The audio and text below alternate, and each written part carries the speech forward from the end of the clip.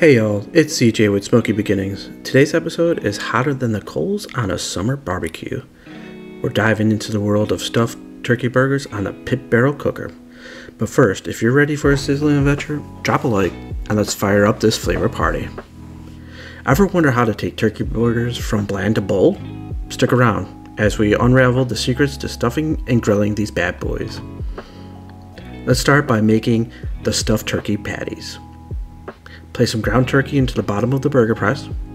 Press it down. Use the indentation tool to create the pocket.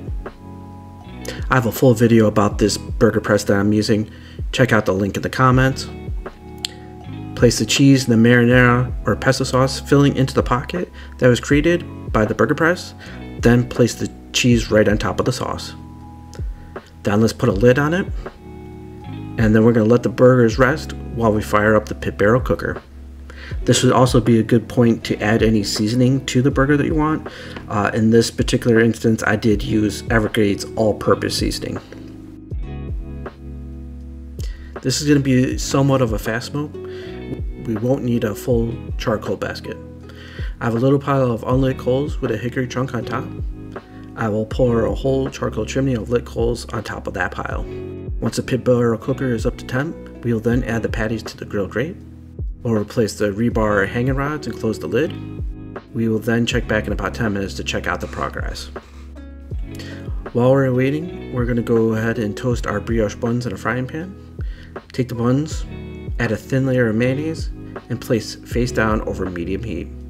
Allow the buns to toast for a few minutes before removing them. You could do both sides of the bun if desired. It has been about 10 minutes. And it's time to check on the turkey burgers. We're aiming for an internal temperature of 165 degrees Fahrenheit.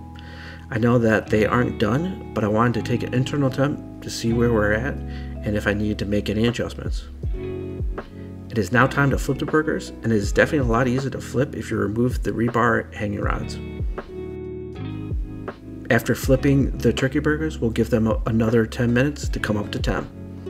It has now been around 20 minutes, and the stuffed turkey burgers are now around an internal temperature of 150 degrees Fahrenheit. I am going to pull the turkey burgers from the pit barrel cooker and take them inside. While inside, I decided I wanted a nice crust or char on the burgers, so I used the frying pan from earlier to add another level of texture. All you got to do is add some oil to the pan, place the stuffed burgers into the pan, and let them sit for 3 to 5 minutes per side.